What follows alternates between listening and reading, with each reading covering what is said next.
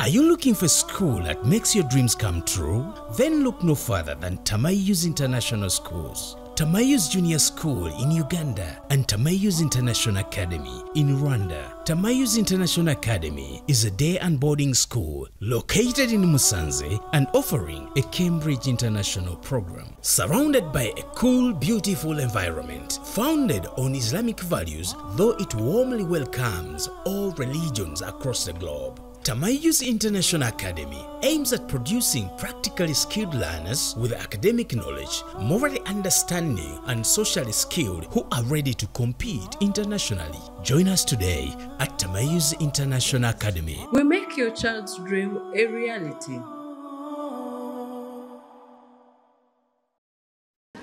Alhamdulillah, thumma salatu wassalam ala ashrafil anbiya'i wal mursalin. أفضل صلوات الله وسلامه وبركاته عليه أما بعد السلام عليكم ورحمة الله وبركاته.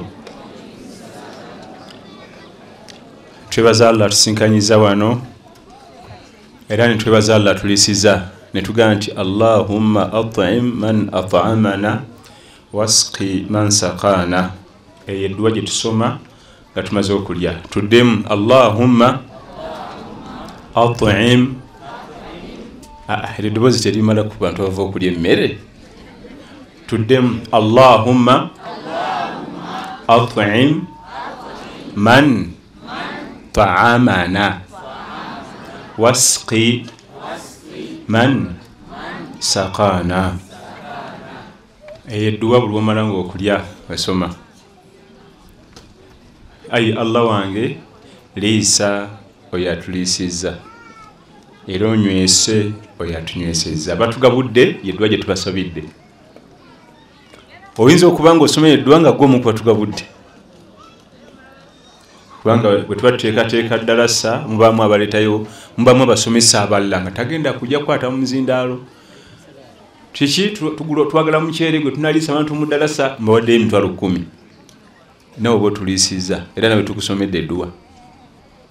Twagala mukyere twagala nankani mbadde emitwalo gyange 2 era nebaza buli abadde mabega w'ekintu kino okuyimirirawo. Gwe okulaba omusajja yakutta omuziralo ng'atuddaawo ng'ayogera wano eyibanda tokita kyakusaaga. Ebibadde mabegawo biba bingi, pepa waaka abamungi waleeti gwe tulowooza nti ajja kuzinaatulaawo bw'ati awo. Zino tenti bazibayo ku malusu. Barakallahu fikum. Oyinza okugenda mba tenti banoogana nti bannange nankani kati wallahi barakallahu fikum wallahi barakallahu fikum nti muzizo omutwale. Egyo emizindaalo gya barakallahu fikum. Ekyo nno kitegeeza ki? Emirimu gya ddawa gyetaaga ssente si gya kusaaga. Ate abakozi ba ddawa babeera abantu bamiteeka 2 abakwata omuzindaalo n'abateekamu ensimbi nabo bakozi ba ddawa. Era kakasa nti olina woogwa omuzindaalo bwe gugaana kambere mbateekamu ki essente. Era buli yataddemu kati fe abatudde wano ne byenjogera naye afunako empeera. Waliwo abataddemu ssente nga ye talikwata na muzindaalo ng'afuna empeera ez'enkana ffe abakutte emizindaalo. Tokkirizanga omuzindaalo okugaana ne wallet naye gaane funga nako kamu. Omuzindaalo bwe gugaana ng'olabikira mu wallet. Wallet bwegaana genda mu training oyiga omuzindaalo. Lwakuba omuzindaalo si mwangu era ng'obeewaza kubanga olina okusooka okugenda mu ffumbiro ofumbe ebigambo bino bijje ojje wano okubijjula nga biyidde. Bonojjula ebibisi onoowulira mubalabyeko abajjudde ebibisi ku mizindaalo. Ate kati social media ereesa obuzibu. Wojjulira ebibisi tosula otukwambalirawo wennyini. Kati omuzindaalo gwo si mwangu olina okusooka okugenda gye bafumbira oyiga bifumba bijje. Mwenna batudde wano mukimanyi nti Nabbi sallallahu alaihi wasallam Allah yamuwa omukyalo omugagga. Sibe guli gwetani Khadija. Omukyalo oyo gwe yamuwa omugagga kaali kabonera akalaga essente ze ziyambe omwami ono mu ddaawa. era bwe yali anatera omufuula nnabbi n'asooka n'amusinkanya omukyala omugagga. Bw'amala osisinkana omukyala omugagga n'amukwasa Qur'an agitusomese aleme kujula, aleme kunoonya kasente nga tekalabika. Era sente za Adija zayamba nnyo Nabbi sallallahu alaihi wasallam mu ddaawa eno. Muno muyinza okuba mulimu ba Adija muno, oyinza okuba yeggwe. Zamuyamba nnyo tinjagala sente bwezi tingenda kunywa obwegi tija busiramu kwata. Ye teyali nga bano nti sente za kikazi. Kubanga ate olaliwo omufuna ng'azirina agamba ekigambo eki za kiki za kikazi. Era wakuwa gumu ebiri ogwokusatu nga tandika kwogera wa Imam. Sente zange nzimuwa, sente zange azirya, sente. Mu byafaayo ebyo bye tuyiga mu byafaayo bya Nabbi sallallahu alaihi wasallam, Allah yamuwa omukyalo omugagga asobole okuba nga sente ezo zimuyambako mu ddaawa, ng'asula nazo mu nnyumba emitwetwe, sizagenda tekonkono eno n'eri n'eri. Ebyafaayo bya Nabbi Muhammad sallallahu alaihi wasallam mwe tugenda okujja omusomo gwaffe olwaleero. Tujjemu katono tuno tugatte tukenenule tukateeke embulamu bwaffe tugende. Kategerekese bulungi? Naam. Nabbi Muhammad sallallahu alaihi wasallam okuva nga muto mpaka emyaka 25 yawangalira mbulamu obuzibuzibu obw'ekinaku. Obulamu obw'ekinaku, talina mwasirizi, talina ayamba, talina maama, talina taata, talina mutowe, talina mukuluwe. Ngali bwogu kubanga bazaala omwana omu. Bakadde bazaala omwana kiki? Ffe tukabya kajanja ng'olina ne brother wo gy'oyinza okulaga n'akuwayo 2 n'akuwa 5. Ye nga talina, ye byonna, ye taata, ye maama, ye mukulu we, ye mutowe. Zonna tayito azina bwogu bomu. Akakanzu ng'alina kwekamu keeko. Bw'amala okweza emyaka 25 Allah n'amusinkanya omukyala naggagga. Era bwe yasooka okwambala ku lugoye olupya musajja wattu. Ku myaka 20 n'alyoka ayambala ku ngatto etegeerekeka. Kyakuyiga ki ekiri awo? Obulamu oluusi buyinza osooka okaluba naye totya, Allah ajja kuggulawo. Obulamu buyinza okusooka okaluba mu byenfuna, mu byempangaala, okufunako okulya lutalo, okufuna bufizi bw'abaana lutalo, totya, togwamu ssuubi, ajja kuggulawo. Myaka 25 nga tamanyi kye bayita lugoye lupya. Amala kukweza myaka 25 nasinkana mukyala we gwe yawoowa asookera ddala mu bulamu bwe.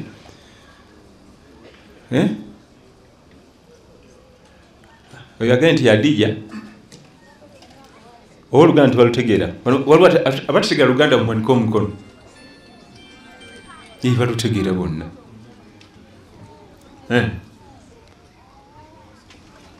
Tuli ffenna era Allah tabaraka wa taala tugamba mu surati Duha, wadduha wallayli idha saja ma wadda'aka rabbuka wama qala walal akhiratu khayrun laka minal ula wala sawfa yu'tika rabbuka fatarda alam yajidika yatiman fa'awa wa wajadaka dhallan fahada wa wajadaka ailan fa'aghna fa amma al-yatima fala taqhar wa amma as-sa'ila fala tanhar wa amma bi ni'mati rabbika fahaddith.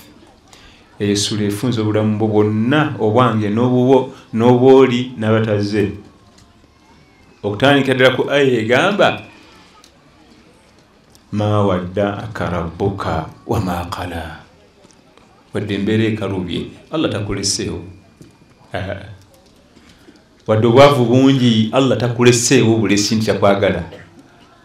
Akumanyi era yagikutaddemu. Ma wadda'aka rabbuka, takulekeredde.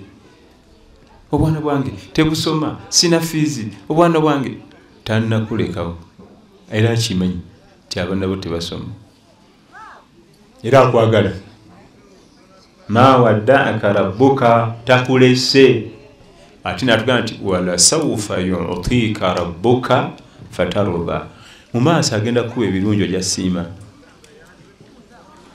mu maaso agenda kuwa ebiki ebirungi ate ojja sanyuka wala sawfa yu'tika rabbuka fatarda Nabi Muhammad sallallahu alaihi wasallam yasooka mu myaka egyasookanga embeera nzibu tiyagwa mu bintu tafuusa omunene takunganyiza kati nga yakulembera umma kyekyaga nti mu maaso nja kuwa ebirungi ojja siima time yatuuka nga alina bajenos bonna bafukamira mu maaso ge bajeno Hamza Umaru Khalid ibn al-Walid radiyallahu anhu bonna basaabalwanyi nga bawarabu bonna basajja abazitowa bafukamira mu maaso ge sallallahu alaihi wasallam gwe tugambye yakula talina mukulu we munaku mwavu mulekwa buli kitendo ekyo n'ekyo obunaku nga kiriko oyo bwe byagenda okukyuka nga ate yali ku top wala sawfa yu'tika rabbuka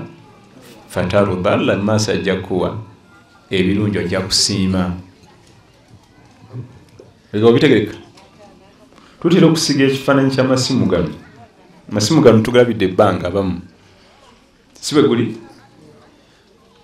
waliwo essimu gye bayitanga 3310 Nokia mabega nga buli omu gye yeegomba okugula era nga ffenna nga tugana bwe ngula eyo eduniya mangi emaze kati ne bagikuleetera ne bagikuwera ku bweru tusobola kugikwata amakulu oluusi tugenda twegomba ebintu Allah n'atwala n'ebisinga ebyo ne tetusiima era Nokia 3310 ne bagikuwera bwereere agikwadde oyinza omuvuma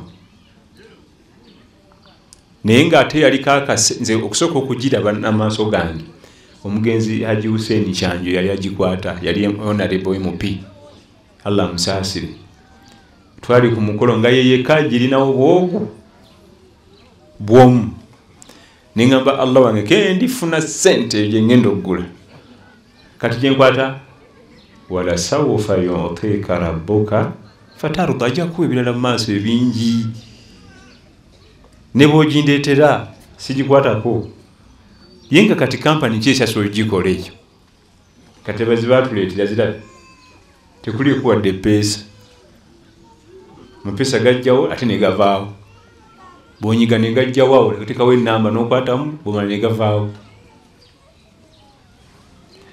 kati yenze yeggwe y'oli mu maaso Allah agenda kuwa ebirungi ojja siima kiki weetaaga sabru bugumiikiriza bijja mu maaso awo ekireetawo obuzibu kugaana kugumiikiriza huyo mu bachwezi kasoga n'okugumiikiriza omalirira mu baki kati nga nyaga nange ebyange ebisisya bikubwadde anti ogenze mwabo kati kabakuwe byoyagala ate nabo tebabirina bachwezi bitonde nga gwe nebyo binafu bisaba ataane Allah nabyo ate nawe wegasse ku banafu banno Holit surati Duha etufundiza obulamu bwaffe bwonna walal akhiratu khairun minal ula byenjo kweri mu maaso bye birungi okusinga kati byolina kati bitono kubyengenda okuwa mu maaso fi dunya wal akhirah mu dunia muno byagenda okuwa mu maaso bye bisinga kati byolina ne ku akhira wali ejana esinga kati bye tulina walal akhiratu khairul laka minal ula esura etufundiza obulamu bwonna netuzaamu essuubi kubanga kibi okuggwamu essuubi kibi nnyo okuggwamu essuubi buli okuggwamu essuubi n'ekirungi olaba kibi n'ebyomugaso olaba tebijja kukugasa naddala abakyalo obumugumiikiriza kugenda ne butoniwa oluusi Allah omwami gwe yakuwa enfuna ntonotono atulaba mikwano gy'ejjo bafuna omubuuza sente eziriwa nti zibuze banno nga baziraba era ezo ziguze ezibulayo nga gundi kati baguli baguze ne ploti bali balala eri family endala Allah agisetingira byayo naffe yaffe endala naffe yaffe omwami ono buli wabanga akuyine eka nga oli mutegeevu ku mateeka ga Allah ate omuyambako kinene era omukwatirira kinene biidhinihi tabaraka wa taala naye obanga nawe ate amateeka gavuddeko ye kennyini bimunyiga eri kasente tekafunika nawe omufuukidde ettaabu omukyala alimu ku Allah ku mutima ayanguriza omwami obulamu biidhinihi tabaraka wa taala batunyumiza mu batusookawo balongoofu edda omusajja eyali omubazzi naye nga Allah yamuwa omukyala ewaka ategeera Allah ng'enfuna si nnungi kiri awo ng'era ffenna bwe tuli wano kubanga abafunyi abalungi tebatera kujja mu bifo nga bino madarasa abafunyi nga weeziri kati bali ku nnyanja ku beach kulya byennyanja kuko obufu obusanyukirwamu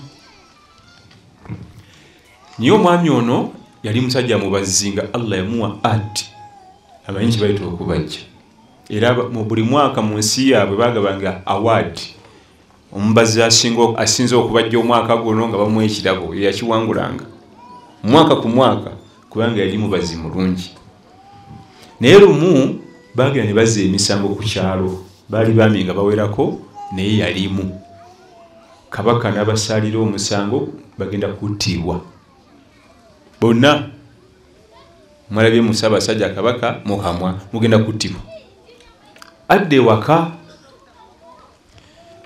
ng'atidde mutima teguliimu ebirowoozo ng'omuntu agenda okuttibwa omukyala mubuuza kiki nga toli okke ninamu obuzibuzibu kiki nga toli okke ninamu obuzibuzibu nalimu okwebaka bwe yalaba kisusse omukyala namugamba nti sikirabangako okutuuka ssaawa zino watonneebaka kiki ekikutawanya obwongo namugamba nti bafulumiza lisiti mu lubiri abagenda okuttibwa enkya erinnya lyange kweriri sinza kukumba kutulo ng'enkya ngenda kufa namugamba ni yafulumiza lisiti nti kabaka yamugamba ekigambo kimu omwami neebaka otulo yamugamba nti lisiti y'abantu bagenda okufa enkya Allah yagiina si kabaka yeyekka Allah amanya banaafa enkya n'abatagenda kufa ebyo tebikutiisatiisa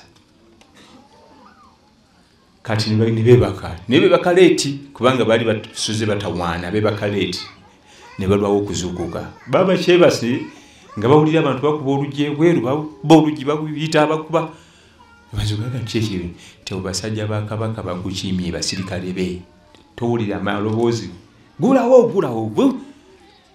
okulingiza mu ddirisa nga beetolodde ennyumba yonna ebiso amafumu namugamba mukyala onsabirangako nengenze bwe yaggulawo oluggi ne bamugamba nti olukiiko lwatudde mu lubiri ekiro tye engeri nti gwe okyasinza okubajja mu nsi yaffe eno n'okuwangula ebirabo by'okubajja tye gwe ogenda okubajja kofini ya kabaka kubanga pressure yamusa ekiro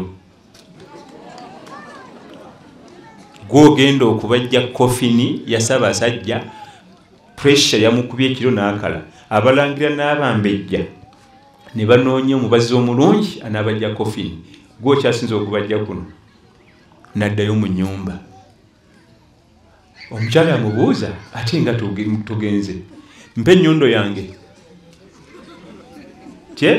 mpe ennyondo yange gyenkozesa gyenkubisa emisumaali nga mbajja ate gwe bagenda okutta ennyondo girazaawa ngenda kubajja kofini ya Ssaabasajja ate kijja kitya namuyitira namugamba nsaakugambye ffe tuba n'ebyaffe birala ne Allah alina ebibye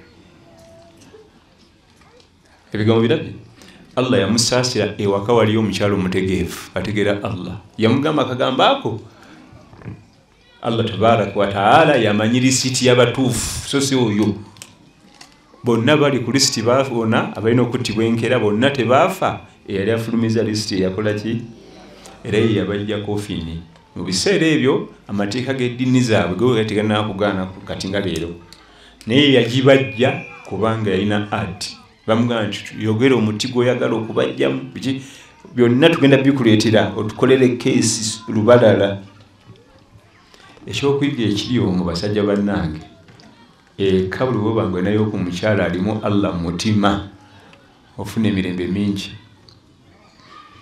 kyokola bera nabbi yatugamba sallallahu alaihi wasallam فقد ثبت عنه صلى الله عليه وسلم أنه قال تنكح المرأة لأربع لجمالها ولمالها ولحسبها ولدينها فاظفر بذات الدين تربت يداك متeke اليوم حديث النبي صلى الله عليه وسلم يجات لغي انسوبي abamizi bagwamu then natulage ekitufu ensobi abamizi bagwamu bwe bagenda okuwasa abami munsobi ekyasinze okugwibwamu jamal beauty eyo nsobi nene yali tatulaga nsonga zetutunulira nga tuwasa yali atwewaza bwewaza abakyasinze okukola ensobi nga bawasa ne zibabonyabonya ne bakaba amaziga abatunulira beauty face figure color ebyo tebina makulu era si bye bikola obufumbo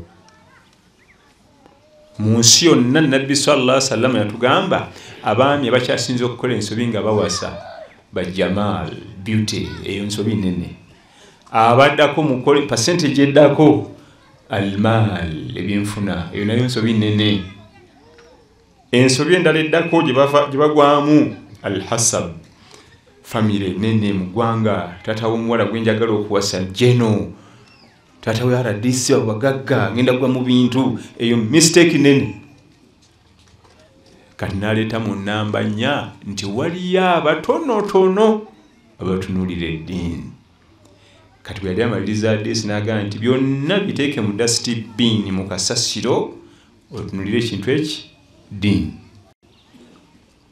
beauty giveeko beauty nga tewali ddiini kwe kubonaabona ssebo nga mukyala mubalagavu nga temulimu Allah ku mutima wejjuusa anti ne bwagenda bugenzi bali ku kakliniki ku pharmacy okugula mpekezo okukabudagala weeraliikirire awo okayinza okulyawo emisangawo mukakubaawo oliti owe sente ng'akusinza sente nga tali mu Allah anti ye musajja ewaka gufuuka mukazi yawe ebiragiro katulo wawasa nnyo ssebo yaleta orders kati ongendako Dubai kume waka ngalina omwami gwalina nti ate oyo ono business partner yambalira business bwana sula moteri bameka babiri for 2 weeks gwe kume ewaka ate ne moka jojjo vuga nto givuga kati omusajja kumwena yaluwao emali beauty emali bisimuli makulu okujjako nga bikulembedwa iman bikulembedwa tako ate ng'oyagala okulaba embaga weegwa n'ebidaala efamire taata we wa bbeeyi mu ggwanga taata we munene nnyo efamire emanyikiddwa anti bali eri famire yewe ebiragiro mu makaago kubanga famire erimu eddiini bakubira ne bagamba nti sekasakibu amina oyo ku weekend ejja tunayo omukolo twetusaba omutuweereze famire erimu eddiini zino ez'ebbeeyi amina ku sande tukwetaaga ogenda otuuka amina taliiwo kumukubira kasimu dadi yampisa tinga saategeezeddwako gwe gwani gwe tutegeeza sebo gwe gwani gwe tutegeeza era kuyisamu dadi wange maaso kati olwokyali musajja naye efamire gye wawasaamu erimu eddiini erimu Allah gwe gwe bakubira nti amina oyo twali tumusaba kubanga sisa wagenda kufumbirwa ku weekend ene yatwe tusaba omutuweerezeeko guddayo n'oteekayo emitwalo 5 tekiki ate zino zaaki bakwetaaga eka taata yankubidde akwetaaga nja kujja nange mbeegatteko naye wali ng'ali asaba ggwe neeza empale era tuyisa mbuyisa maaso mbu tukubire gwe nga tukusaba tukwagaza ati oli muwala waffe gwe tukubira ntumwanya ojja tutuuka lunaku bweru tojja mulinaku nnya wano odda taliiwo kyava tugaa nti faru bidhati ddin biri byonna byonna tubitunuulira byonna omukyala alimu eddiini eddiini emufuula okuba nti ali beautiful ne waba tali. Omukyala alimu eddiini emufuula okuba nti mune mu nnyumba yamwe mulimu ku kasente wali tewali. Anti oba ogenda okukugira bwoti obwavu ng'akujuguza nti tofaayo Allah gy'atuwa gumiikiriza. So si kukandakanda banno nga baziraba lwaki toziraba. Ye akwejjukiza nti teweeraliikirira Allah waffe atulaba gy'atuggulirawo. Atali mu ddiini yenno weewunya omukyala atali mu ddiini oba ozirina azikwerabiza yakuvumya nakola bw'ati. Waliwo hadithi endala ennyonnyola eyo nabbi n'atugamba nti la tatazawwaju nnisa li jamalihinna, timuwanga abakyala olwa beauty yaabwe kubanga beauty etta adabu nafuukamu n'adabu. Omukyala bw'abeera mubalagavu empisa zifa. Ebiseera ebisinga omukyala omubalagavu wa first class abo empisa tezibaawo balamumanyire. Omumanyira bw'ayita mu kibuga buli wonna watuuka bagala kumuwasa kale ate omumanyira kubi oba tondagira ndeka bantwala abalala kati oluba oyina tamanyi kubuuza bagenyi, tamanyi kwaniza bagenyi. Sezaala wazze yenna tamanyi nakonya ntono Sezaala balina omufa. Ebiseera ebisinga beauty etera okutta empisa etta obugumiikiriza. Oyajjira ng'olina akapiki kati n'akapiki kaavaawo tumadda ku bigere ate ab'emmotoka baagala mutwalako ataddeko gwe. Obugumiikiriza sente zaakuggwako ab'emmotoka bwentambula bayimirira kuntwalako nzire ku ggwe n'akapiki tokakyaliwo twakalya ng'asika mu maaso. Owulidde ebigambo ebyo? Ebigambo bitegerekese? Eyo hadithi erimu ezo ensonga ennya. Nabbi sallallahu alayhi wasallama yali atusigira ekifaananyi ekibaawo mu nsobi ennene ezitagambika, naye ate n'atulaga nti bw'oba ng'olina omukyala alimu eddiini ewaka ebintu bingi bijja n'oluusi ebitabaddeewo olw'obugumiikiriza n'okujjukiza kino nekiri n'ebifaanagana ng'ebyo. Tugenda mu basahaba radiyallahu anhu balina omwana mutabani mulwadde waka nga bwe tubeera. Omwami agenda n'akola nadda omwana ali atya nti wali awo omwana mulwadde ajja kuba bulungi. Kaakati omukyalo ono yagenda n'akola ekyewuunyisa, omwana yafa ng'omwami ali ku mulimu. Sahabiya mu biseera ebyo baabeererawo nga ne nabbi waali sallallahu alaihi wasallam. Omwami yakomawo kwolwo late ng'abaana beebase bonna. N'abuuza munne nti omwana obulwadde kati omwana yatereddezi yakyalina kimuluma yawummudde bulungi nnyo. Ye omwami yategeeramu nti kati yawonye, kumbe ategeeza kukola ki? Kufa. Nga yaniriza munne mukulisayo ku mulimu. Ngeri omukyala ategeera mwadde ekyokulya kunaaba bagenzi bawumuddeko bakoze n'obuvunaanyizibwa obulala balina okukola bakenkeera. Kambuuza nti gira nankani basime n'essanda tumye essanda ti ate essanda zaaki tisangeri omwana yawumudde omwana yawumudde nadde sagala kutawanya ng'okooye yagadde okusooka owummulemu. Ebigambo biwulira omwana yakoze eki? Nagge nti omwana yawummudde talina kimuluma kubanga bw'omala okufa toddayo gamba ate simanyi omutwe gulunuma nga gukulumako biki. Omuntu bw'aba yalala kansa bw'amala okufa nti ate kansa amuluma era akola ki? Bikomaawo siga nti ate kati kansa bangi ajeeyo muntaana kansa amutawanyiza eyo. Muzeeyi wange Kyeyune yafa kansa nakati amuluma. Olukutuka toddayo kufuna bulumi bw'ebyo.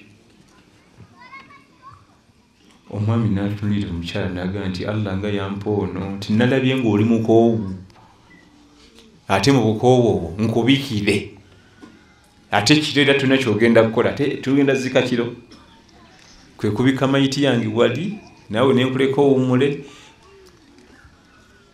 netukola n'obuvunaanyizibwa obulala bw'ekifumbo. naye ovanga ku mukyala okubanga alina amaanyi agasobola okuyingira ekisawe n'asamba omupiira ng'omwana we yamaze omugolola ali wali ekiyinza okuleetera ekyo okubaawo imaani kyekyokka ebisigale tekisoboka kabe nga bamutendeka obwamagye tekisoboka imaani yesobola okuleeta biidhinihi tabaaraka wa taala okukola ekyo kubanga eyo geemu ogizannya etolera ku bwongo kuno ate obwongo bwafudde dda geemu esibuka wa ku brain eteekeddwa okuba nga gyeri nnyo ngeri active nnyo kula nnyo eyo ekitali ekyo tebisobola kutambula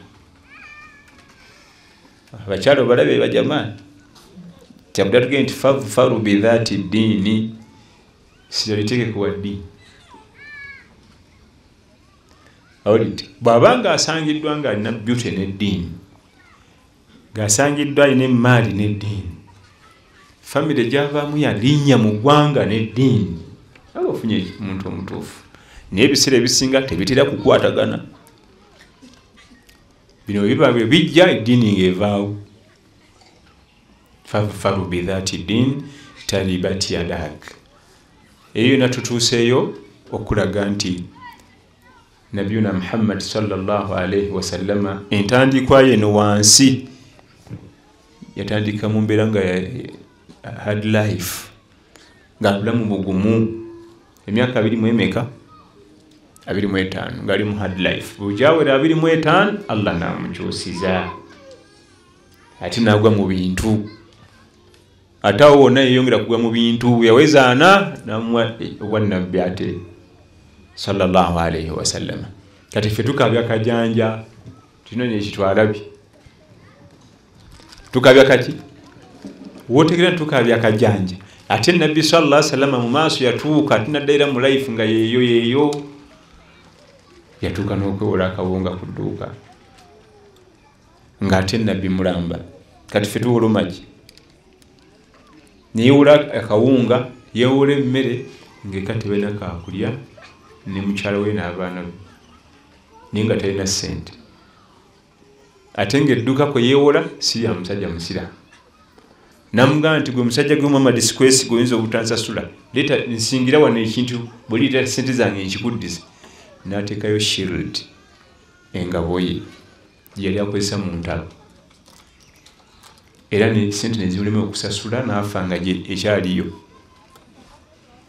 Aisha yagamba kitaawe Abubakar Siddiq radhiyallahu anhum jamia tinno shirdi ya Nabbi sallallahu alaihi wasallam wafiridde ekyali ku dduuka lya gundi oli neiba oli kyati yagendayo etya nti twete tulina mmere n'agenda neyewola Abubakar yagikimayo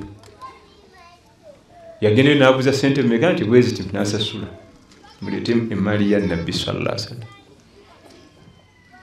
kati finga tukabiraki oyo nno gwe twogerako edduwa ze zaanugulwa gwe twogerako talina bugayavu mu swala gwe twegerako otagatta swala talina bugayavu mu Qur'an ngaffe tagwa mu mazambi ngaffe naye n'atuka ku levo nge wakati wali kakola ki kakulya jukira nti ffe tulina bugayavu mu swala eyo Qur'an twagirikire baseeka abo twagivaako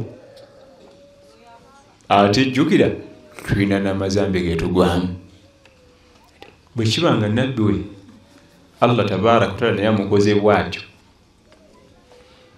ekyokulya ne kikaluba mwewala ate yalina famire nene sallallahu alaihi wasallam yalina famire nene abakyala alina banjiko weyagenda obawowera balina abaana gye baava bajja n'abaana baabwe bali maka ga nabbi bo balya buli kulya kunywa yalina okuteetawo ekyokulya sallallahu alaihi wasallam obugumikiriza ate Allah yalaga nti wa inna rabbaka ladhu fadlin ala nnas walakinna aktharahum la yashkurun atuwa ebirungi bingi naye titusiima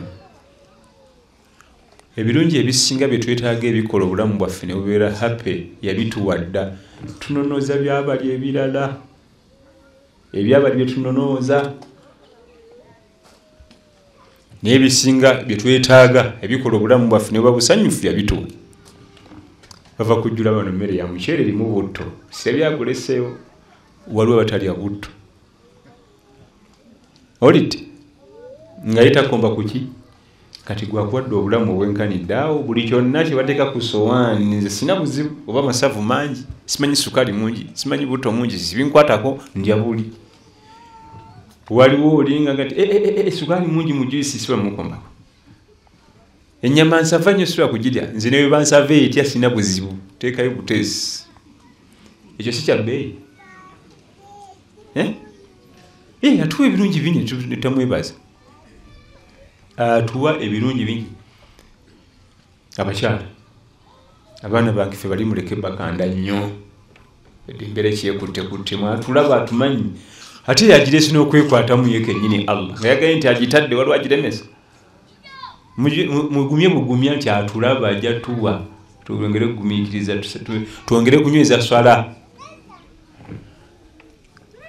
basebo ajja ti omutuuzanga n'omulaga ebirungi Allah byatuwadde mu kayumba kafa ke tusulamu akatalina seminti oluusi n'amasannyalaze temuli nga bakuwadde ekitabo n'olupapulo wandiika ebirungi bye mulina n'ebibi ebirungi bye bisinga ebibi naye ffe situbitunulako oyinza biraba nga omaze biwandiika omusajja omu batusookawo abalongoofu yali atunda ennyumba ye nayita buloka ennyumba eyo noonya omuguzi atuwemu ssente kyo nti kati omutunzi ng'alina okusooka okuwandiika ebigikwatako bavaluing nti ezituwa ssente bweziti omuguzi ng'awandiika nnyumba erina ebisenge ebisulamu 3 erina maliiro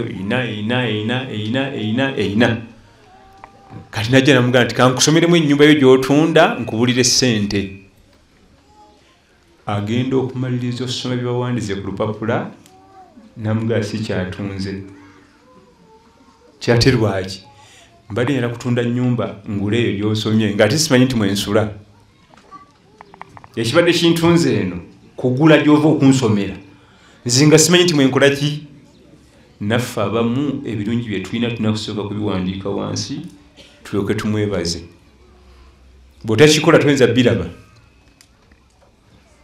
gye yali atunda nga takimanyi nti ate gyayagala okugula emuli mu mutwe eno ebirina oli yamala bimuwandiikira abo bangi nze naawe nooli bwe tufaanana tetumanyi byonna kusooka biwandika ku lupapula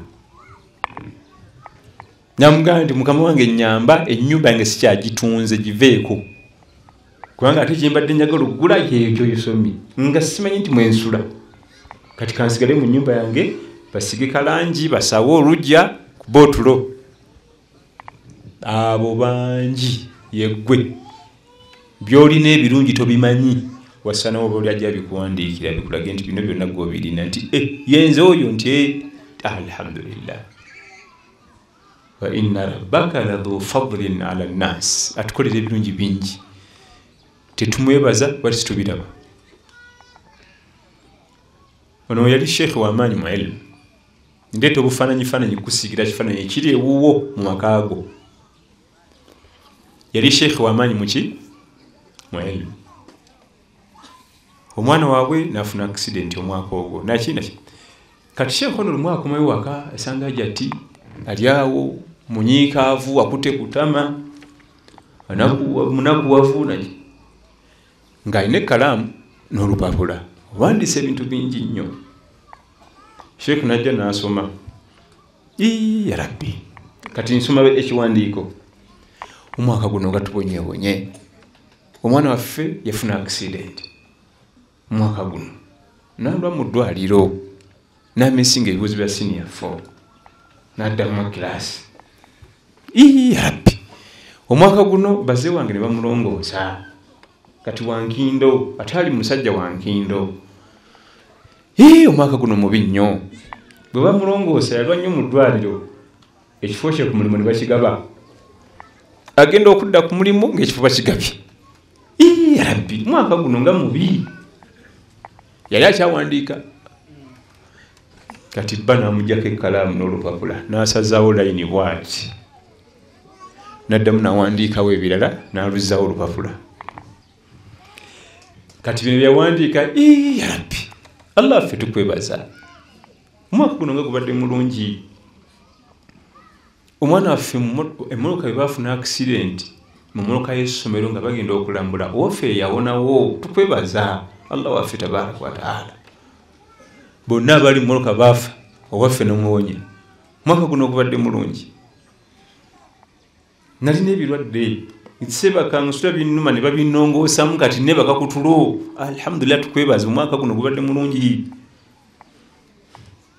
nze gola nali menyeka n'emirimu nga nkeera ku mulimu abasajja ne banzijako omulimu ne bagugaba ne bandekera omusaala kati ntula butuuzi n'endya tisinabayo omwaka mulungi nga guno nazzawo olupapula ensonga oli ze yali ataddeko eziraga nti omwaka mubi ono ze yazzaako eziraga nti mwaka muki ebiseera ebisinga naawe ebintu obirabo bisulise ebiseera ebisinga ebintu olabo bikoze eki obisulise yono yamusaasira Allah yamusaasira omwami we namuyambako bikyusa nabigaa ti ati bitunudde eno si biri bwebiti abaami mulina okuyambako abantu bano okusuluukulula ebintu babivuunika buvunisi bati kati omwami oteekeddwa okuba nga olina wano yennyini ensonga eyo gy'abaleese gy'omukyusiza n'ogikola buti kubanga ono omwami ziyakwata abaana babannaffe bonna bali mu truck baafa owaffe naawona ngoga nti ogwo mwaka mubi kati bali abaafiirwa abaabe bagambye bati gwe kenyini okimanyi nasula nga ntunula ng'olubuto lunuma ne bannongoosa kati neebaka mpummula ngoga ku mwaka mubi wandabanga bwenkeera wano mu enkuba nenkeera ngenda ku mulimu ngenda kiro katutula butuuzi sente nezijja ne tukola ki agamaka ge gasinga obungi mu kusulika ebintu noweewuweeka bwatu wabisulika omuyambangako n'obimukyusiza bangi bano tebasulisa ensonga balina kye baaba buli ekimusala mu maaso akigira ati kyobola banguwa nnyo okgenda ku bacwezi kubanga kiki buli kimu yalaba kisulisa ati alaba kitunudde alaba tekimugasa alaba afiiriddwa kumbe ekintu ekyo kyennyini ate mulimu emigaso emiki emirala egitagambika kale batabani bange mbagamba oyambangako omukyala obikyusa n'obimulaga bwoti tewetaga bwongo bungi tewetaga Qur'ani timanyi wakwata Qur'ani hafizu baluwala bulungi nnyo reasoning capacity Allah bwagikuwa ensonga ono gyaba atunuza bwati wansi nga bwokwata esefulya n'ogiteekawo bwoti ng'ogivuunise gwe mugambe nti eri bweti ekimulage bwoti ensonga ziyali awandiise wano ono ziyazza wano mu ndaba endala kyava tugamba nti wa in ta'uddu ni'matallahi la tuhsuha buli atudde wano nga tandise kubala byengera Allah byamuwadde tayinza kubimalayo tandikirawo ne bakuwa ekitabo wandikimu ebyengera Allah byakuwadde buziba ne bukya nga tulina gy'obitutte nga bikyajjudde bwe biti yali enkola yabatusooka balongoofu ensonga oziraba mu ndaba entuufu so si buli kaseera zisulika si buli kaseera kuzisulika mubaamu ekirala nga ate kyamugaso gy'oli nabbi waffe sallallahu sallama naye kennyini yasanganga embeera zetulimu okulaga nti naye yali muntu ez'embeera ezikalubamu ekyokulya nekikaluba ekyokunywa nekikaluba nakula n'ebyamagero Allah namuwa ebyamagero byakolanga ng'ekyokulya kikalubye ekyokunywa lumu tuva mu lutalo Tabuk tuvawa mu lutalo gazwa Tabuk olutalo nabbi yasembayo okulwana sallallahu sallam ako kakwati nako kategere olutalo yasembayo okulwana baluyitani gazwa Tabuk olutabalo lwe Tabuk katawuni kali mu mambuka ga Saudi Arabia natuukawo oba obuzayo katono otuke ku boda eya Saudi Arabia ne Yorodani gye muyita Jordan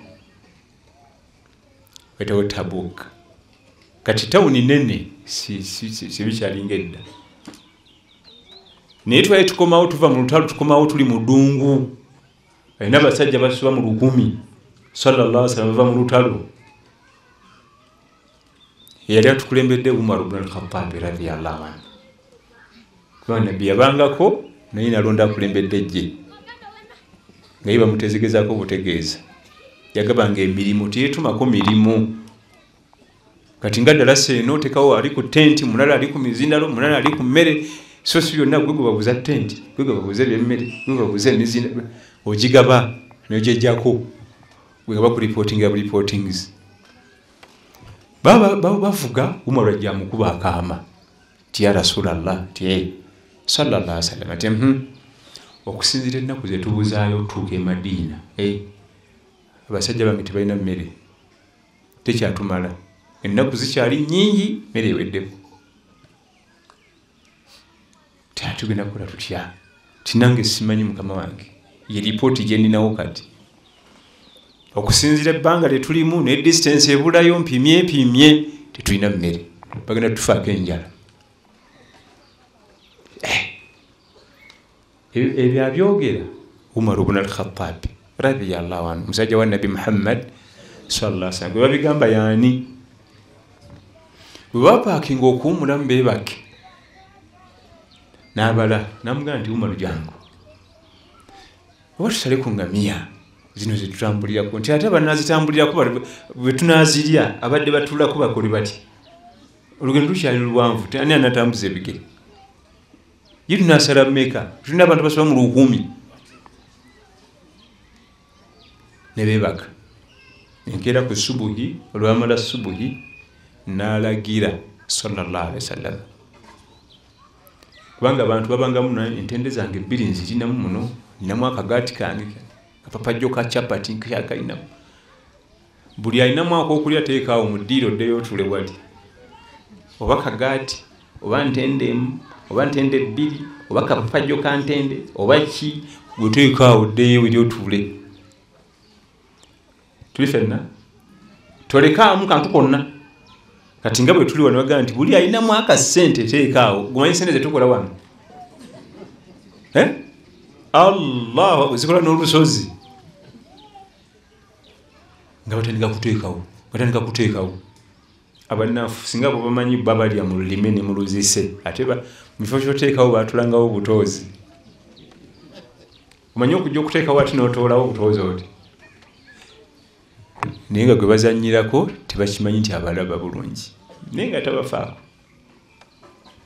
bwe bamala oteekawo byonna ne bibeerawo jjuka ati byate bifuba bifuuse bingi nassaako omukono sallallahu alaihi wasallama fadaa alaiha bilbaraka nasaba Allah atekemu emikisa byemaliza nagaba kati buli omu agenda kukwata akadeeya akakutiya ajasi yenna ateke ku nsolo ye yabalemerawo basomba emmere nebalemerawo bagamba nti kati mukube eddabo alinayo akakutiya akokubiri kwakusatu jangu n'akadeeyo sene tetukyalinawo tuteeka tetukyalinawo tukola ki era lwe lutalo lwokka abalwanyi lwe bakomawo waka nga ate betisa emmere abakyali babuzemu abagenda okulwana ate mukumyona byakulya tikyaye mukulu kyatukoze omukulu kyeyatukoze mumukimanyi lwe lutalo lwokka lwe bakomawo nga basitookinze teeka mu sitoowa teeka buli kika emigaati kyapati entende gwe byola buyoozi jukira nti abo basajja bakulanga emigaati bakulanga kyapati nga biwangaazi biva ku bino ebyaffe ennaku 2-3 nga byonooneka nakati ebuwarabu bakukolera kyapati ng'esobola okuwangala kumpi myezi 2-3 ng'eryawo tenayonooneka omenyako bumenya noyiwako supu omenyako bumenya noyiwako supu ekyokuyiga ekiri mu kiruwa tine nabbi sallallahu alaihi wasallam oluusi embeera yakalubanga ali mu ddungu tewali kyakulya nga nzina okugamba nti malayika Jibril baleetera emmere eyiwaawo naye nga alina okukozesa omutwe kati atuula ffe ekyokubiri kyetuyigamu nti nabbi sallallahu alaihi wasallam Allah yali yamuwa ebyamagero ng'asobola okukola ebyamagero era ng'ebyamagero bikolebwa nabbi wa Allah yekka atali nabbi takola byamagero bajamaani abachwezi tebakola byamagero Miracles Center, Miracle Center, Miracle bikoze bitya ebyamagero bikolebwa nabbi wa Allah yekka. Atali nabbi tayinza kukola kyaki kyamagero. Atali nabbi asobola okukola ekintu nekyewuunyisa nnyo kiba kyewuunyisa so si kyamagero. Lwaki? Anti ekyamagero tekiddibwamu. Ekyamagero teri akola kyamagero ate n'omulala najja n'akiddamu. Gwahulira kuba nabbi bameka basula omuggo ne guvaamu omusota. Ali ogwo Nabiyullahi Musa alayhi salam teri mulala. Ku lwaki ekyamagero teri akiddamu kikolebwa omuntu ogwo. Ne nabbi munne ali mu wayiti ye tasobola kiddamu. Ate ffe bye tukola bw'oba wasobola obiddamu. Mwana usanga Omutanzania ng'ate yakikola tayimuzi 3 okuva ku gwe ky'okoze. Ate bw'ogwa ku Muchina ate n'akuyitako. Olid ekyamagero tekiddibwamu. Wawulira kuba nabbi bameka abazibula amaaso. Nabbi Isa alayhi salam yekka.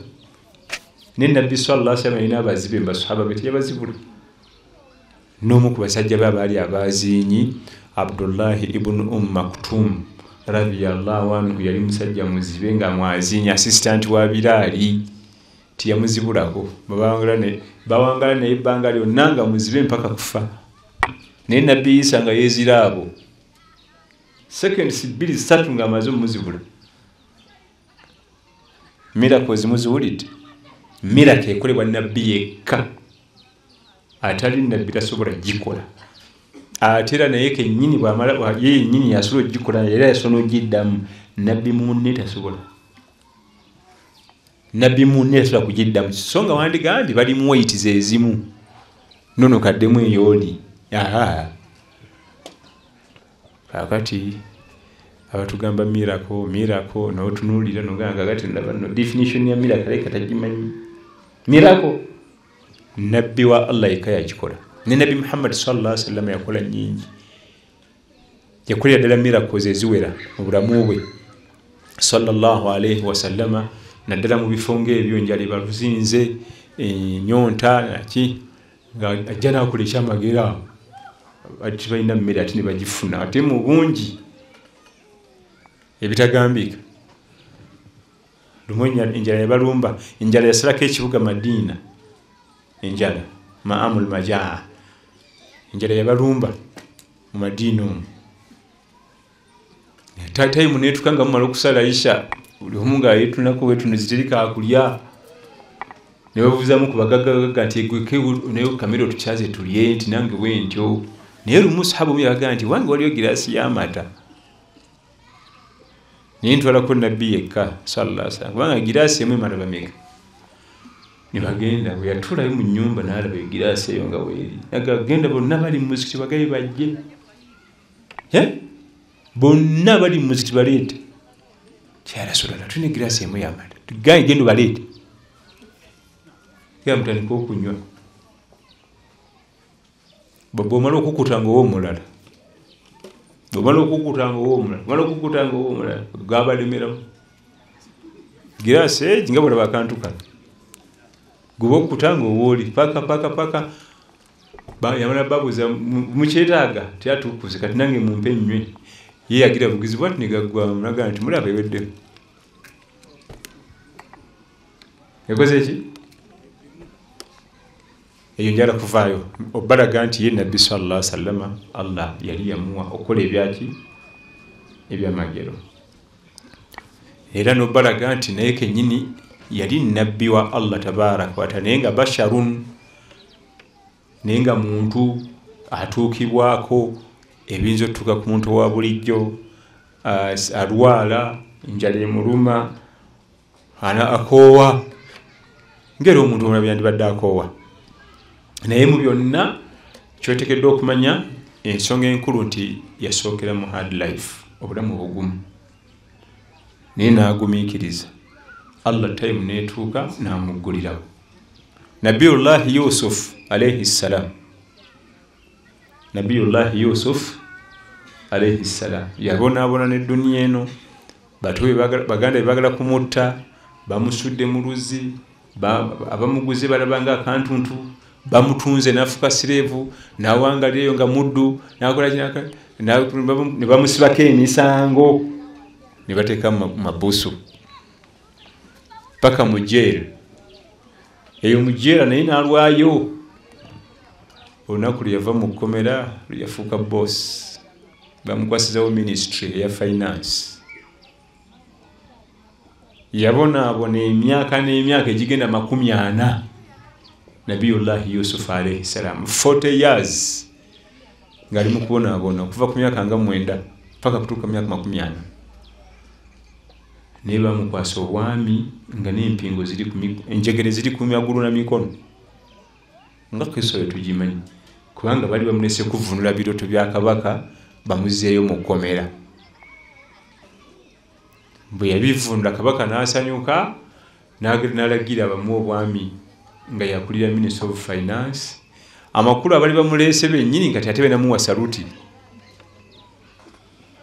okulaga nti ensi esobola okunyiga embeera n'ekaluba naye mu kukyuka ate myalwawo okukikyusa bwati Allah temuli kantu eraga nti innahu man yattaqi wa yasbir fa inna Allaha la yudhi'u ajra al-muhsinin omuntu yenna atya Allah nagumiikiriza mu bizibu nagumiikiriza mu bwavu nagumiikiriza mu bulamu obufumbo bwalimu ebintu bitambula bulungi akokulya tewali akokulya kampako kafuna obwana okusoma obwana wange bulwala musaya tasona gula wadde empeke obwana wange bulwala tasona butwala muka kiliniki wali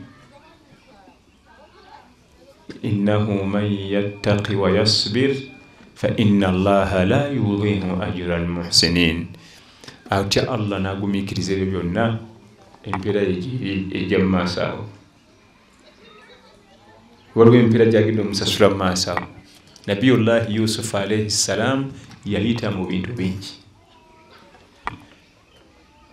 yagenda agezesebwa n'ekigezo ky'omukyala Zulaikha yali amwegwanyiza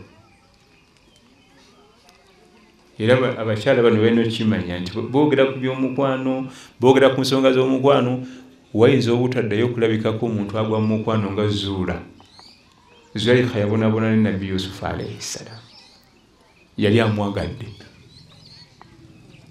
time neetuuka nga mukomera kubanga ekkomera yali mu lubiri yaganga ntudde okulira ku Yusufu eddoboozi waki n'alagira bakuuma ekkomera bamukubenga kibooko alajane ye nawulire ku ddoboozi gyali naye wakiri yawulire ku ki ku ddoboozi ogw'omukwano abakuuma ekkomera nga bagenda bakuba emiggo nga batannakulajana ntiri kulekeraawo paka yabuuza omusajja nti ekinkubyange emiggo buli kanaako mukomera muno kiki namugamba nti ngenda kukubbirako naye tonyumyanga ojja kungulira ku mulimu nange akalimu nkaagala tikiki muka omukulu yatugamba nti okubenga emiggo bwegiti olaja nawulira eddoboozi ne bateesa nti kati emiggo ojja gikubanga ku kisenge nze nkole eddoboozi gwe emiggo gikube wali ku kisenge nze nkole ki eddoboozi kubanga kinkubya emiggo kiki sina musango mwansiba nenzikiriza ogwo gwali mukwano ogwo gwannama ddala temulamu abakyala mumina omukwano teyali yagenda kwenkana Zulaikha ku Nabbi Yusuf alayhi salam ate naffe tuba tumusomako wano nga tumwogerako tuyita na kungulu naye Zulaikha yabonaabona n'omutima gwe ku mwana mulenzi oyo Nabiyullahi Yusuf alayhi salam buli kanaku balina omukuba kifaalu akole eddoboozi omugagga alikole ki kubanga ekkomera yali mu lubiri mwennyini muli nga tebali wala naye nga Zulaikha tayinza kujja eno mu kkomera kubanga lyali lya wansi nnyo nga kijja kulabika be ekibooko eyo nze mpulira eno ebyo byonna yabiyitamu ne bukya ku makya n'agwa mu bintu gwe minisitule ogimanyi ensi yonna erina okujjawo kima ssente yafuga ssente zonna ez'eggwanga okulaga nti ebintu biyinza okukaluba ennyo nebiwanvuwa ensi nekudaaza n'owulira nga buli kimu toggwanga mu ssuubi la tayasu min rawhillah innahu la yay'asu min rawhillahi illa alqawmul kafirin.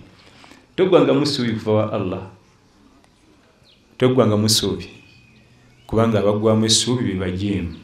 Niyo omukkiriza togwa musubi. Obudde bukya ku makya aga nti yoyo nga tebakyali akkiriza ng'ebintu byakyuka bwe biti. Ng'ebintu byakyuka ne bivaayo gy'wali abali babimanyidde eyo nga si gye mwali mumanyidde nga si gyakyali. Kaka Nabbi Yusufu alayhi salamu nga si yali mu kintu kati ate bwe yali avulumamu bwe baali bamuggyako empingo ng'avudde mu kkomera yasaba dde yakimenya engoye ze. Kumba eno bamaze omuleta mu bintu tayeetaaga ezo ngoye kati ate genda funa mpya. Anti kakati seetegese naye ebintu byange mu kkomera nyala bikima ebiki ebintu bikyali levo yo. Yali alakuddayo kukima ki engoye ze zirimu ensekere. Ye bali bagenzeko mu kkomera babimanye ebyo. Qabrun lil ahya. Qabru kitegeeza kabuli. Qabrun lil ahya, entaana y'abalamu. Nabbi Yusufu alayhi salamu ibwatu yayita ekkomera era tweyagalizanga munno ekkomera jamani. Ndibi nnyo. Bwabanga nabbi wa Allah oyo yenna n'obugumiikiza baba nabwo yaliyita ntaana y'abaki y'abalamu. Kati ate nze naawe abatalinamu taqwa, abatalinamu sabbu, ffe sina bugumiikiriza. Kimu bibiri nga bitutamye, kimu bibiri nga tutandise kwogera birala nga n'obugumiikiza butuweddeko. Ega nti qabrun lil ahya, eyo yentaana y'abalamu. Erika awandiise ekigambo ekyo ku kisenge ky'omukkomera bwe yamala emyaka egisoba mu 10 yokka nga talina musango, nga talina kiki. Era okukulaga nti ne gye buli eno abatalina misango babeera mu makomera. Abazzi b'emisango abatuufu bo babeera eno nga badigida. Ku bantu 10 boolaba 8 baba tebalina misango. Just baalafaanana bufaananyinga beetaba suspects. Abazzi b'emisango abatuufu babeera eno bweru nga badigida.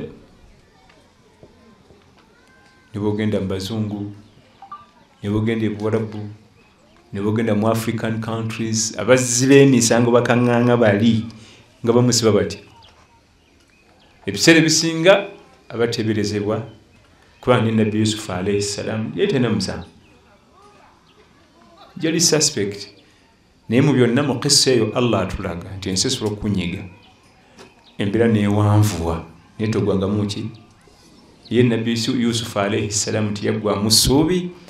Bwakya lunaku lumu n'agwa mu ministry namba nga yagikulembera, kati ssente yazisaako sayini, kati nga yasalawo ezifuluma ezigenda okukola kiki. Basi kati naawe nange one time Allah jatugulirawo. Naye ayagala saburu, obuzibu saburu obugumiikiriza. Wali bano bwabwe butini bano bugumiikiriza butono nnyo wano layini eno bwetyo. Tawuddawo talina buddewo nnyo okugumiikiriza. Naye ffe abasajja oguma ate kati ngende menya ebbanka kangume. Naye bw'alaba bigizeegize ng'ate waliwo omuntu eno amuli obubi nga kangendeko okuwono tulabe. Ala kutextinga kono testinge oyo naba akulimba mu mwana wange era wamanyira nti wavuddeyo oyo nga naye simu azitaddeyo zikwata kubanga ofuuse wa bbeeyi yani anasasula renti wo. Adda akwagala ng'oli eyo tolina renti tolina kiki tewali medical naye nti yavuddeyo nti kati afuuse expensive ani anamulabirira oyo. Sente zange zigenze mu kusasula ennyumba zigende mu kumuliisa taddeyo gikwata. Oli munno gy'oba ogumira Allah jakugula insha Allah tabaraka. Atwetaaza bugumiikiriza, obuvumu, okumwesiga. Teweerabiranga nti akulaba, akumanyi era akutegekera. Okawulira? Akulaba, akumanyi ate akola ki? Akutegekera mu maaso gy'olaga n'ebisinga gwe by'oyagala. Kubanga waliwo oluusi bye twagala nga bigenda kuleetera bizibu. Kati ate yamanye ebikuleetera ebizibu n'ebitakuleetera. Wenfuna sente njagula emmoloka bweti ne bweti ng'ate si gye weetaaga. wetaaga kukola dduuka so isobola okukuuma ssente wezinawera olyoka ogula emmolo. Atumanyi, atwagala, atutegekera ate entegeka ye yesinga eyaffe. Tuli ffenna nga maliriza ebigambo byange ebyolwaleero tugezeza kusiga ekifaananyi eky'ebyobulamu. Ekifaananyi ekyo nga famire ezisinga mutuwangalire, enfuna ntono, nyingiza ntono, tulengera bino n'ebiri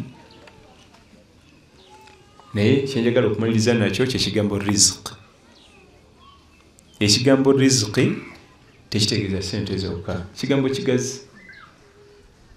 Ffe twalowooza nti riziki ze ssente ki zokka. Tuli ffenna riziki kigazi. Bwe twakifundiza mu ssente ne tufunda obwongo era ffenna tuli awo bwe tuti tulowooza ssente bwe ziba teziriwo tolina riziki ndala. Olina riziki endala gyakuwadde. Waliwo wana abamu nga Allah yabawa riziki kwogera nnimi. Bwakwata ku luzungu aluggira buyisaati, bwakwata ku lwarabu aluggira buyisaati, buli luguli walugwira lwonna n'omusaala gula ennimi 10. Ye riziki Allah gye yamuwa. Waliwo abalala Allah yabawa riziki nga ye kuzaala abaana bangi, alina abaana bali awo, bwe bugagga bwe yamuwa. Obugagga tebuli mu ssente zokka, obugagga buli mu bintu bingi. Asobola okuwa obugagga mu kuzaala abaana, asobola okuwa obugagga mu kuwangala emyaka emingi. Agamba nti ono wa myaka 60 ate afudde, ate ow'ekinana ate akyaliwo. Asobola okuwa obugagga mu myaka kuwangaala, asobola okuwa obugagga mu byobulamu nga tewali wakuluma. Nga bali mu myaka gyo gy'olimu bali kumpeke kumira. Gendako mu ddwaliro bakebereko wano nga gwe tulina wakuluma. Olwo obugagga bulya. Ffe tumanyi obugagga zirina kuba ssente zokka. Nedda. Wano waliwo omuntu ayinza okugamba nti Nabbi sallallahu alaihi wasallam yali mwavu naye tiyalina ssente, wabula yalina obugagga obulala, yalina obugagga bwayirimu. Obwo nabwo obugagga buli awo, knowledge. Yalina obugagga bw'okutegeera Allah, amanyi Allah. Obugagga bwa iman, okusala esswala 5 mu budde bwazo buli kanako si bugagga. Waliwo abaavu b'essala. Goza okwambala hijabu n'ofaanana bw'otyo, obwo bwavu. Yenayo riziki. Waliwo gw'atagiwadde ng'atamuwadde ssente naye nga tasobola kwambala ebyo, nga mwavu mu kwambala ebyo, mugagga wa ssente. Kati ate gwe naako obugagga bw'okwambala, obugagga agaba obugagga mu bintu bingi, si ssente zokka nti bwe bugagga. Waliyo n'ebintu ebirala ebikola obugagga. Waliyo abagagga b'empisa nga n'ekyalo kyonna kyakkiriza nti oyo ajja ati wa mpisa teyenkanika ku kyalo kino. Waliwo nabwo obugagga. Nga bagamba nti naye oli hajja tuli alina ssente nnyingi naye yeewulira nsaana kumusanga. Tombulira. Mugagga wa ssente ate mwavu wa mpisa. Ate ono mwavu wa ssente mugagga waki?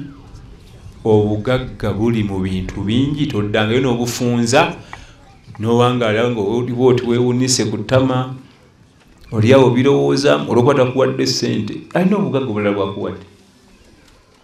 Olina obugagga obulala. Olina omwami wo, Allah yakuwa omwami. Bakyala banoonya abaami babalabako.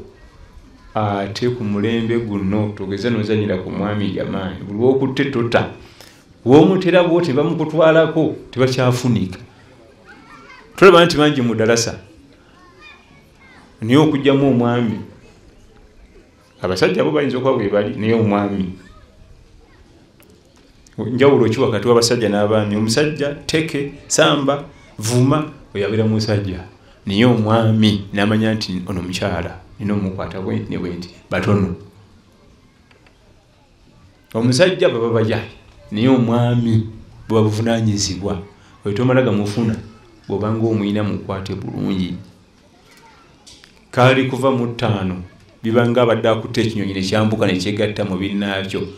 Osobola okijjayo. kigobeka nyweza ekinyonyi ekyo tekikubuukako muyita mu mpisa. Nebaza abatesitesi abategekedde program. Barakallahu fikum wa jazakumullahu khair. Sekasa Kibu ne tiimu ye twebaza nnyo mu Western Region eno otutegekera. Nenze nkusaba kati essaawa zino okuddamu okuba ku ssimu yange Darasa ya mu Western Region oteekeddwa okuba na program y'ekabaale n'ekisolo. Oba toyina ezo sigenda kukwata ssimu yo. Kubanga omuntu akakuba oba mirundi 3 wa n'ekisolo teri basiramu, ekabaale teri. Kati okuddamu okukwata essimu ye nga ngamba ebyo ebyalo ebyo ebibiri ebyo ekitali ekyo sigenda gikwata insha Allah. Barakallahu fikum wa jazakumullahu khair. Subhanakallahumma bihamdika ashhadu an la ilaha illa anta astaghfiruka wa atubu ilayk. Wassalamu alaykum wa rahmatullahi wa barakatuh. Welcome to Tamai's International Schools. Tamai's Junior School in Uganda has opened another branch in Rwanda called Tamai's International Academy, a day and boarding secondary school located in Musanze, offering a Cambridge International program. Located in a beautiful, cool environment founded on Islamic values, though it warmly welcomes all religions across the globe. Tamai's International Academy aims at producing practical skilled learners with academic knowledge, morally understanding, and socially skilled who are ready to compete internationally. Join us at Tamai's International Academy. We make your child's dream a reality.